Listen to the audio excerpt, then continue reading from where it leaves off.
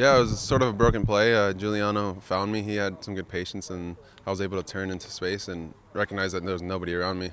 Three guys ran over to Pablo, so I had space to shoot. Just trying to get better every game and get to know the guys. I mean, today was the first time I played up top with Pablo, so we had a little kinks a couple times where we misread each other, but that'll come with time.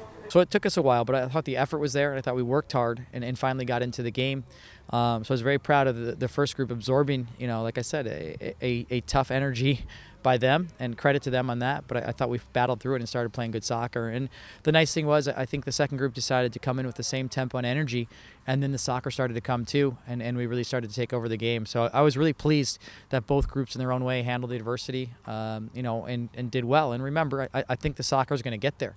I think two things are important. We're doing a heavy load fitness-wise, and then also, this is why we're over here, is to deal with some teams, even lower-level teams, that'll always give people hard games, particularly on their grounds. And it was a great exercise, and I think both teams got a lot out of it. And I'm just looking forward now for us to move on and get ready for tomorrow and continue to build for this week and the soccer side.